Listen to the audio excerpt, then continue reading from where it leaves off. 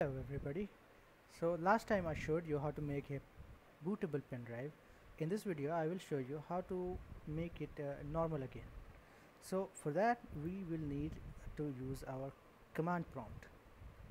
Type cmd and run it as a administrator and press yes. Now we will type following command disk part and then press enter.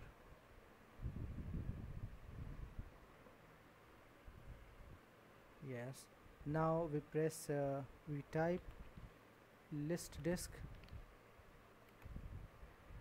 So if you have multiple drives you will see many more drives, but in my case there is only one hard drive and the pen drive. So as I can see that disk 1 is 29 GB. There is no other drive which has this little space. So this is our pen drive. We type select whatever the disk number it is, disk 1.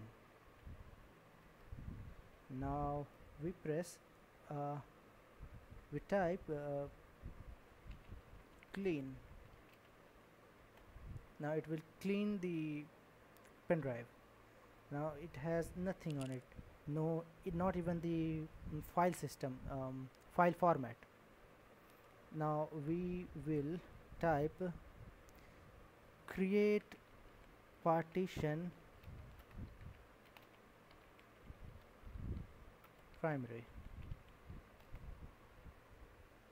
Now it has created the partition. Now we type format, because we have to specify the format fs, meaning file system, equals. Now we can type ntfs, exFAT or FAT32. These are the file formats you will see in your pen drive if you right click on it. Here I will be using ntfs. I can also use the file formats which I specified. Press enter. Now it will take some time because it is not the quick format. When you do the right click on the drive and you select the quick format, that is quick format. It takes very little time. Here it is doing the actual format. It will take quite some time depending on the size of the pen drive. Now I will keep it as it is and come back again. Alright, the formatting has been done. File system has been set to NTFS. Now we have to assign a letter. Assign letter equals something like H. This letter will be shown in your computer when you plug in, or when you go to this computer or my computer, whatever.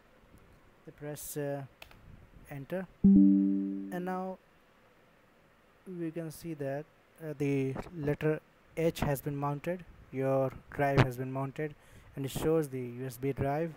Now we just exit and it is done. Now you can use it. Now if you enjoyed this video, you learned something, then please subscribe to my channel and hit this video a like.